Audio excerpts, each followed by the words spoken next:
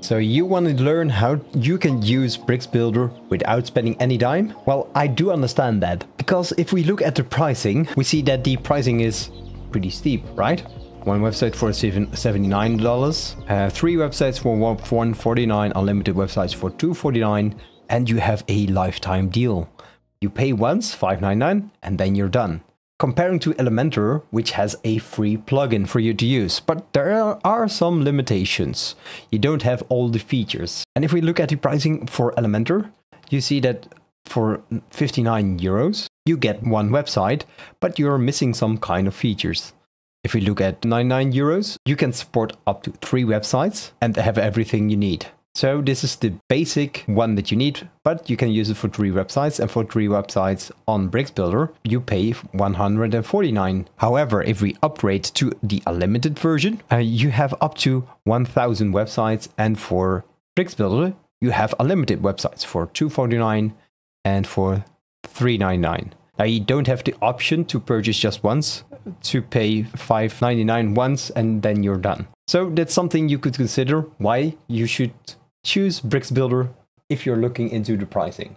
But that's not why you're here. You want to know how you can use Bricks Builder without spending any dime. So let's get to that.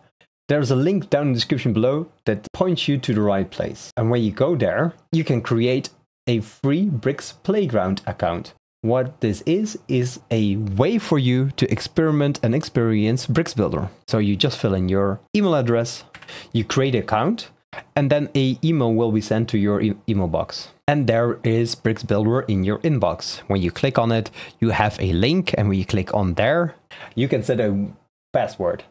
And I use Keeper to manage my passwords because I always forget them. I have a lot of passwords for a lot of different websites, and that's one thing I can recommend. Instead of reusing all the passwords on all the websites at the same time, which is a security risk, I recommend using something like Keeper. Now, inside your playground, we paste in the password, and here you have access to your playground. You see that Bricks is installed, you can get started with Bricks. And here's the getting started. So everything for the basics you need. You can access your templates, which are the templates just like in Elementor for your header or for your archive pages or your single pages. You can have access to all the settings. Well, almost all the settings, because the SVGs are disabled and also the code execution is disabled. So then you need to purchase Bricks, but for just experimenting and experiencing Bricks, it's fine. Then you can go to custom fonts to install your fonts and sidebars. I never used that, but here you can create sidebars. Now let's go to the settings real quick, because there are some changes that I love to do. I will enable posts because I also want to use Bricks Builder in posts. This is for Gutenberg if you want to load the Gutenberg data into your Bricks Builder or save the Bricks Builder data into the Gutenberg. Here are some various options you can enable and disable. I never do such a thing.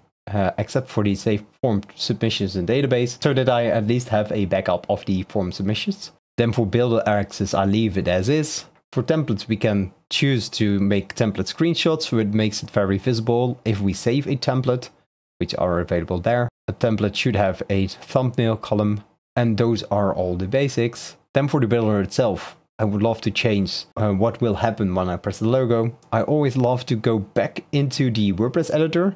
So I changed this one in edit in WordPress. I love to be able in the structure panel to duplicate and delete certain sections. And love to expand active element and sync global classes, that if you're working with different people, you can see the classes changing for everybody that's using it. In performance, I leave this as is. It can be optimized at a certain point, but I wouldn't worry about that right now. You have maintenance mode. Some API keys if you're using Unsplash or Adobe Fonts for your fonts. You can set up all right here to test it out. And then you hit Save Settings. But for me, the most important thing is, of course, Bricks Builder. So we're adding a new page. We close this pop-up to use Gutenberg. Let's call this home page, for instance. Home page is also very good. And we press Edit with Bricks Builder. And here you have your Bricks Builder interface. You can add all kinds of things in there, and on the right side you have your structure where you can see everything that's on your website. So this is how you can use Bricks Builder for free. If you want to learn how to get started with Bricks Builder, I would suggest looking into that video. Or you can just play around with Bricks Builder. That's the thing that I love to do. Now, if you liked this kind of video, please hit the thumbs up so I know I need to create more of these kinds of videos. And subscribe. I will see you on the next one. Keep designing.